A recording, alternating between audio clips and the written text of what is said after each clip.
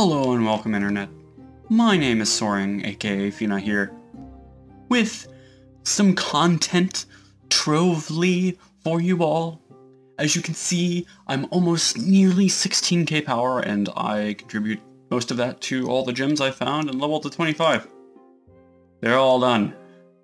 Finally, used up like 7 ninth lives to get that to this point. It's awesome.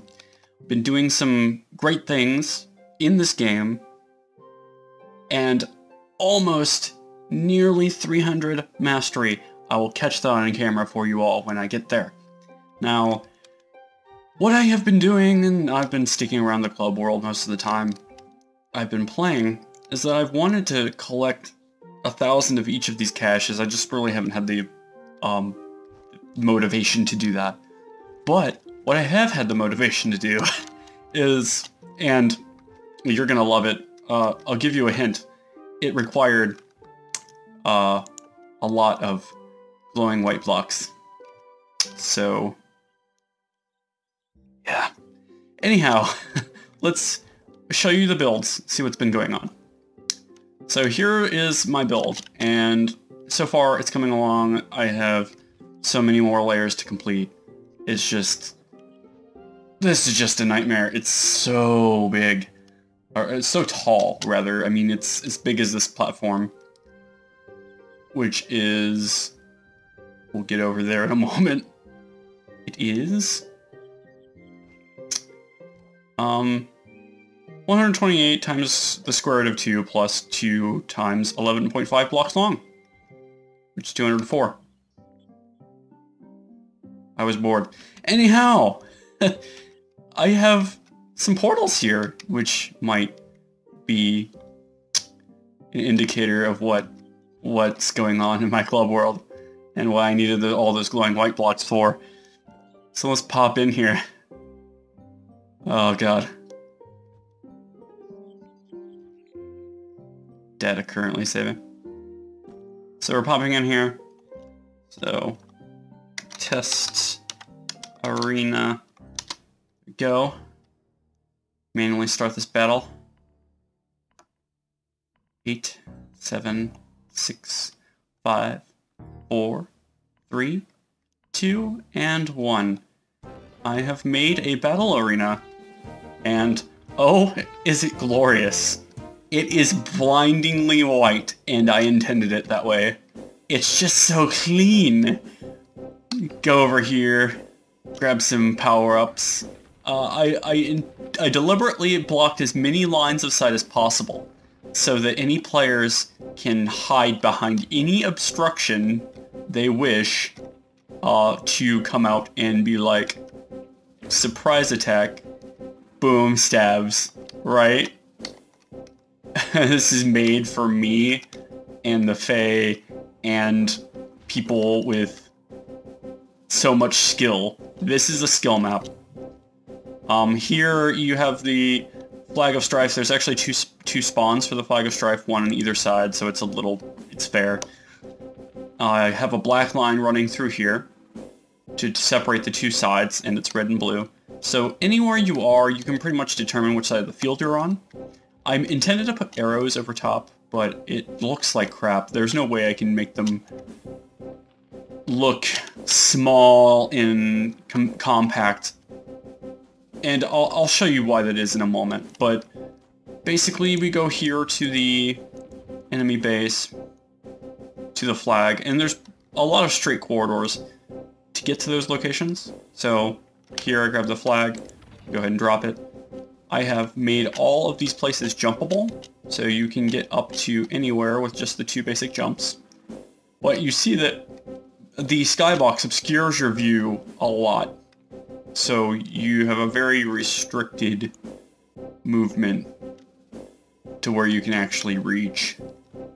And this is all intentional because it's meant to be a skill-based map, very highly designed. A lot of prep work went into designing this. I mean, pretty much 3 or 4 lunch breaks at work went into designing this map. So it's very clear, it's concise, it's even I've checked every block to make sure that every one of them is placed correctly. It is perfectly mirrored, it's symmetrical. This is a map for competitive play, not gonna lie. There are straight corridors to help you get to places, and we're gonna take a look at this from the sky. So we're gonna hop back to the club world. So you can see what it looks like above. And obviously, because this platform has to be over the PvP arena for these to work, so it's far below. Because I'm at 169, the arena is actually sitting on bedrock. So you see from here, you can see the whole PvP arena. Let me go ahead and make myself transparent. See the whole PvP arena and how symmetrical that really is. You have a middle lane, a right lane, and a left lane. And these lanes are made so that they're symmetrical. And each lane is the same width. It's actually a diagonal line that's the same width as the middle lane.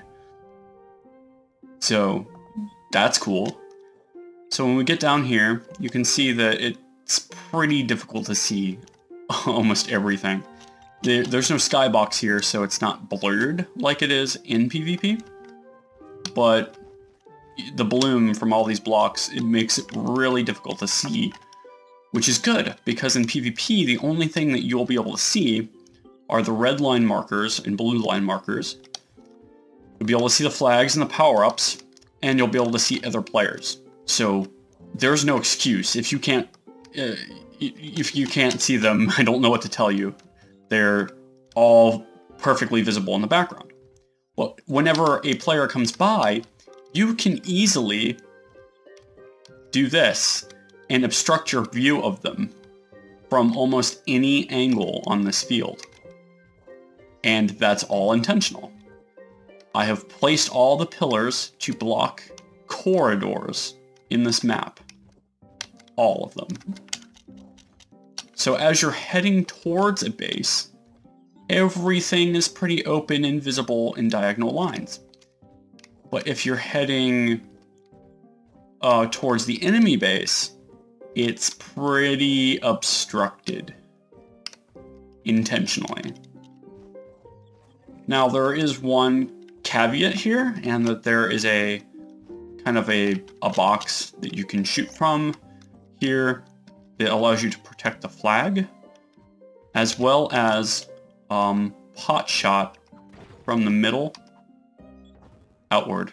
Kind of drop that power-up block because it has 0 hardness. So you can pot shot out of the window. You can jump from pillar to pillar. And all of the pillars, I do believe, are 2 jumps away. So if you're skilled enough, you can actually get to them. But it takes a little bit of effort. The black line separates the flag of strife so that 2 opposing teams can go behind these areas and start strategically operating this area, picking up power-ups as they go in order to make forward progress. With a team of 5, you can expect some kind of lack of forward progress, restricting the game to very low scores. And again, that was intentional. I wanted to keep players from making forward progress as much as possible. Now, some exploits to this map. A player who uses the jump boost could potentially jump clear over the obstacles, and that is well and good. But because after 7 jumps the power-up dissipates, they will be forced to do two long jumps and then shoot at a strange downward angle towards their opponent, which isn't exactly clear a lot of the time. Very difficult. 2, getting to the flag is well and easy, but I've made it so effective for the enemy team to deny your access. There's 1, 2, 3, 4, 5, 6, 7, 8, 9 power-ups, 10 power-ups, 11 power-ups, in immediate vicinity of the arena center. So you are just surrounded by power-ups on all sides. So if somebody needs to defend this, you better be very good at it. A person in here, possibly a pirate captain or a chloromancer or revenant even, could just spam from this location outward. It is definitely within throwing distance. That was intentional.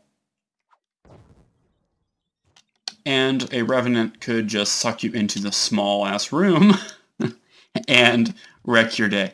To which I'm a fae. I couldn't even jump out of here.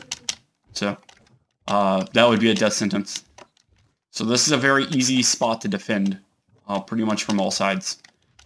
Now, another strategy that players have is, because there are no walls on the sides of this arena, you can just be punted out of the arena side and into the void. That's very possible.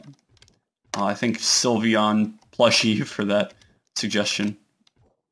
You could ride the outside of this arena, to which there are power-ups to assist you along the way. But it is like a 5th lane in that it's the longest travel distance to the enemy side. Although, it is relatively open. So, getting inside and harassing the enemy team from this poses a hazard for both sides, in that this openness allows a player to gank, per se. So, that's also an option. Thirdly, there are these middle pylons, foxholes, that will allow you to pot shot through them, and it's a last line of defense through the middle area of this field. These walls here allow you to, again, gank in a game that really doesn't facilitate that kind of ganking, you know what I mean? So you can...